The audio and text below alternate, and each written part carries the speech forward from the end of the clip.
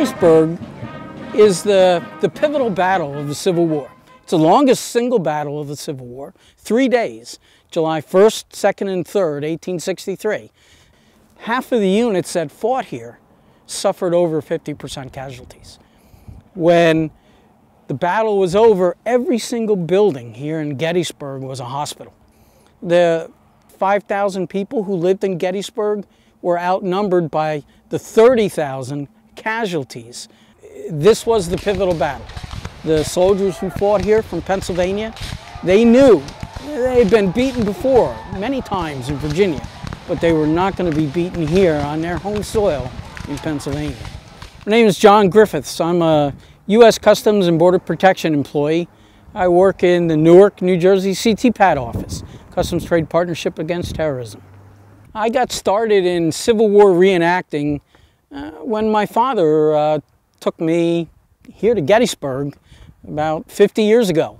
He put a little bullet on the side of the road and I picked it up and thought that I had found a bullet. My passion for the Civil War translates into my day-to-day work is that I'm always looking for something new, that I'm not content to just be there, to occupy a place in the workforce, that I'm looking for new ideas, that I'm always trying to come up with something better. I worked at headquarters for a while in a program in CSI, the Container Security Initiative, where we put people overseas. And we had to come up with new ways of doing things. And I think doing the Civil War reenacting, it just keeps my mind sharp, and it keeps me wanting to learn more and to do the best I can. And it also gives me a sense of what it feels like to be out on the line. I like doing what I'm doing here because I connect with American history. We're here to give people an idea of what was happening here 200, 150 years ago.